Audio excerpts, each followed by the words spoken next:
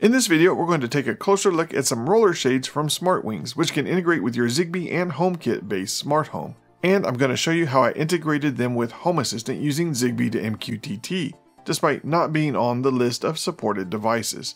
So stick around because we're about to automate some boring stuff. Welcome back to Slacker Labs. My name is Jeff. To be transparent, Smartwings was kind enough to send these roller shades to me so I could do this video. So the purpose of this video is twofold.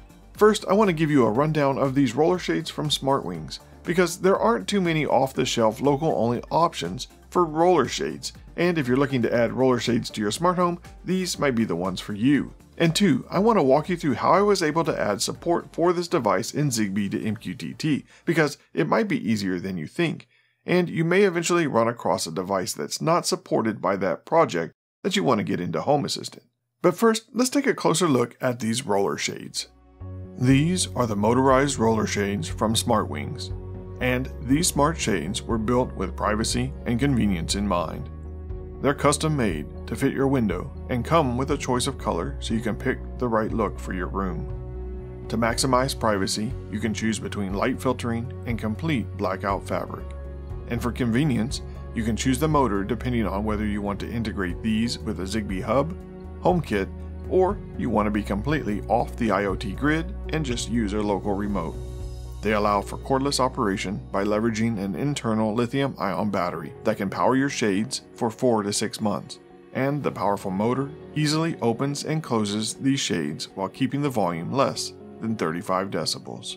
So let's talk about the good and the bad of these shades. First off, these shades are custom made when you order them, but I don't think the total cost is going to be what you expect when you think custom made. When ordering these shades from Smartwings, you get to pick the width and the height, and if your measurements are right, the fit is going to be perfect. For a width greater than 25 inches or a height greater than 72 inches, there is going to be a slight price increase, so keep that in mind. And since you're providing the width and the height of these shades, you can choose whether they sit inside the window frame or out, which is not something you see in some of the other options. I found the installation process to be extremely easy, and the included instructions were easy to follow. The unit does come in sleep mode to prevent damage while shipping, but waking it up is easiest holding down the programming button for 2 seconds. Since I was installing these shades on the inside of my window frame, I mounted the included clips to the top of that window frame. Then the shade just clicks into place, which is nice because there isn't a removable battery, so you may want to take them down to recharge them depending on where your nearest outlet is. But Smartwings did include a pretty long USB-C cable, so depending on where your outlet is, you may not need to take them down. Recharging to full capacity takes about 5 to 6 hours based on the Smartwings FAQs, and as mentioned, should power these shades for 4 to 6 months. But of course, if you don't want to have to mess with recharge and a battery, they do have a solar panel option that you can choose when you order your shades. The instructions mentioned that I might need to calibrate the stop points of these shades after getting them installed, but I didn't have to do any of that. The stop points were already set, based on the measurements I provided when I ordered them. In fact, out of all the smart home tech that I've been sent, this one has probably been the easiest to set up. It took me longer to find the correct bit for my drill than it did to actually get these things set up and running. The remote is required for initial setup, I think, and it's listed as optional on the order form. So if you're ordering multiple shades, just remember to get at least one remote. The only real con I found with these shades was the noise level, and honestly, it's really not that bad. If you're in the same room as the shades when they're moving, you can hear them.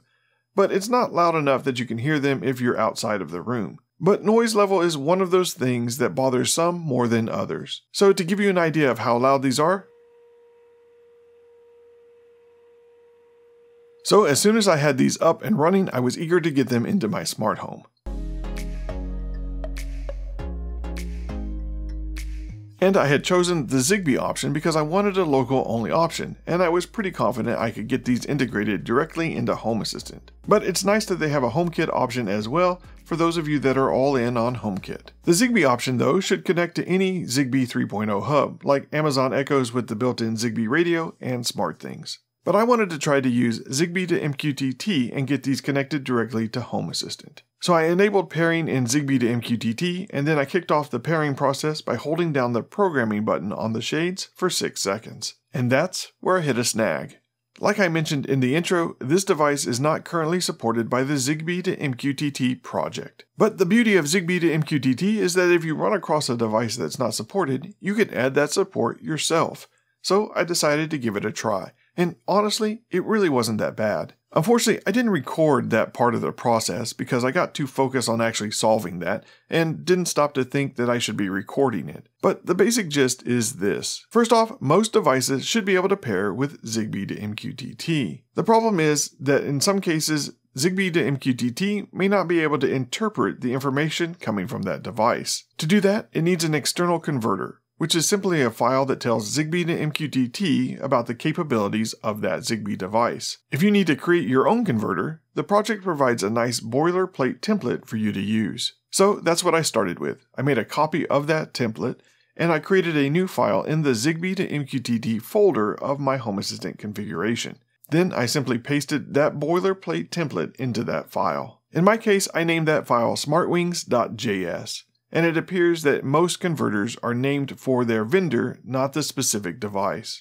Once we have the basic boilerplate in there though, it's time to modify it. Zigbee model is the name of your device, and you should be able to pull it straight from the message that you got that said it was unsupported. In my case, this was Zigbee model WM25/L-Z. Next is model. This should be the model number from the device.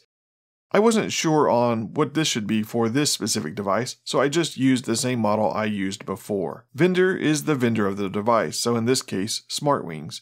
And description would be roller shade or light bulb or whatever the specific device is. Now, the rest of what's in here I wasn't sure about because this hardware stuff isn't my forte. So I decided to cheat. I searched the list of supported devices for roller, and then went through all of the options looking for one that looked like the Smartwings roller shades, that was battery powered. And I came across the IKEA Furter, which looked pretty close. So the next part was to find the converter for it. Since these are vendor and not device based, I headed for the IKEA one and searched for Furter. And look there, this looks almost identical to the boilerplate.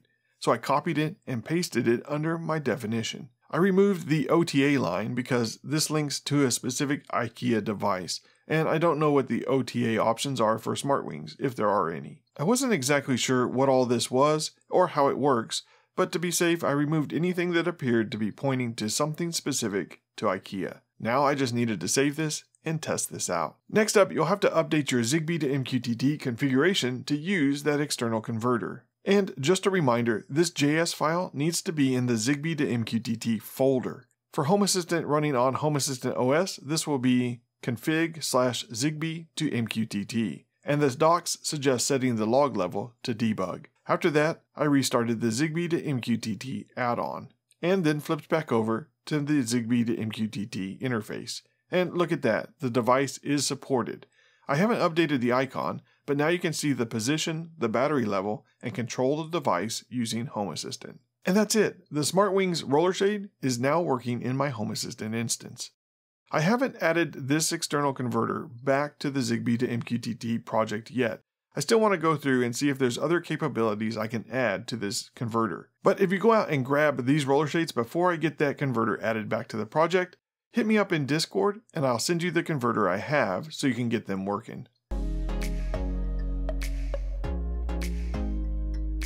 I really like these roller shades. With Zigbee2mqtt, they are local only, and so far they have integrated easily with Home Assistant. Price-wise, I think these shades are pretty reasonable, but they are custom made, so your final price is going to vary based on your specific needs. But I did try to price some non-smart roller shades that would fit my windows just for comparison. Both of the non-smart options I found were around $90. The version that I tested for this video started at $154. After customizing it to fit my windows, adding the remote and the Zigbee motor, it came out to around $225, which may seem like a lot, but these are custom-made roller shades that can integrate locally with your smart home. And this is a replace or fresh install, not a retrofit of your current shades. And for me, the only thing preventing me from going out and buying more of these today is that we're considering moving in the near future, and I don't want to buy a whole bunch of these shades for windows here when they might not fit the new windows. But as soon as we got all of that figured out, I will be buying more of these Smartwings roller shades for my home. But if you want to grab some of these today,